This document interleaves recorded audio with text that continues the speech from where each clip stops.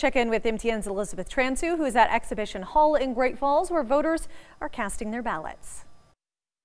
Montana Expo Park opened at 7 this morning and still has a steady flow of voters coming through the door, which clerk and recorder Rena Moore says it's been like this all day. Now, they can't say how many people have come through, registered, and voted today until the last person casts their vote. Moore says this midterm election is unlike the others due to the never-ending line of voters. She predicts they will be here all night and into Wednesday counting ballots. Polls are set to close in about 30 minutes, but if you're in line by 8 o'clock, you can still cast your ballot. In Great Falls, Elizabeth Transu, MTN News. All right, thanks, Elizabeth. Now